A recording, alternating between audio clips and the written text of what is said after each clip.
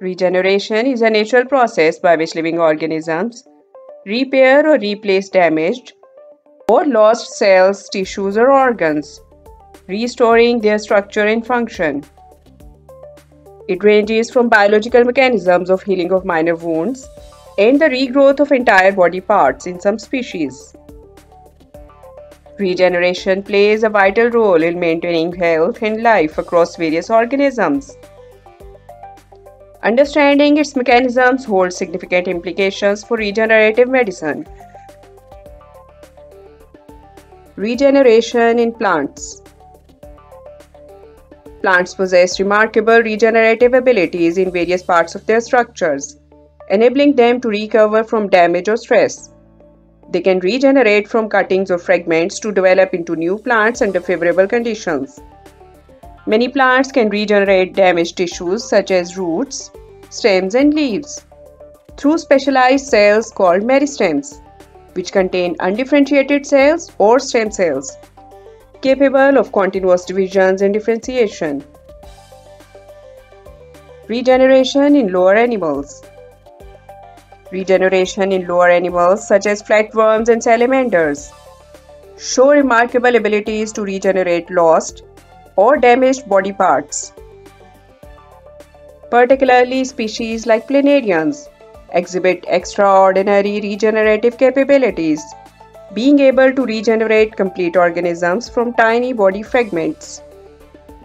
Their remarkable regenerative capacity is attributed to the presence of pluripotent stem cells, called neoblasts, which proliferate and differentiate to replace lost tissues.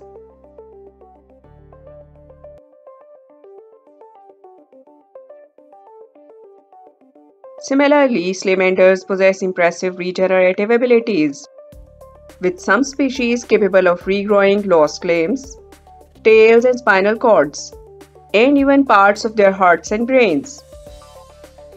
This remarkable step involves the activation of specialized cells at the site of injury, which undergoes dedifferentiation and proliferation to form blastema, a mass of undifferentiated cells, capable of giving rise to new tissues.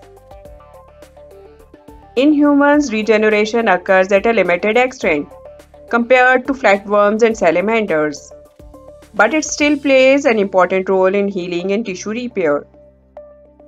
The human body has some capacity to regenerate certain tissues and organs.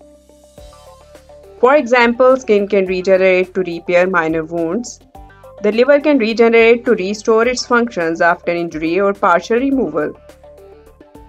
Tissue regeneration primarily occurs through two main mechanisms: mitosis of existing cells and the activity of stem cells.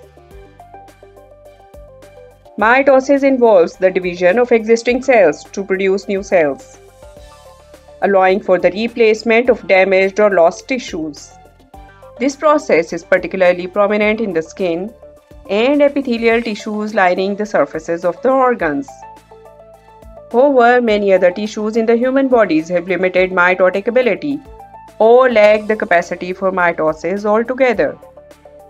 For example, nervous tissue, including neurons in the brain and spinal cord, typically do not undergo mitosis in adults. Similarly, mature muscle cells have limited mitotic capacity.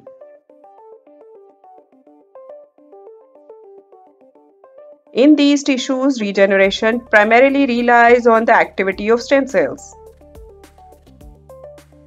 The regenerative capacity of stem cells in humans is not unlimited.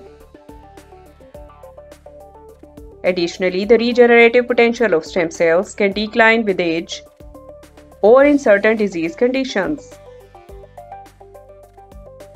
Another difference from lower taxa is humans lack pluripotent stem cells in their body after embryonic stage, so stem cells have less potential compared to lower animals.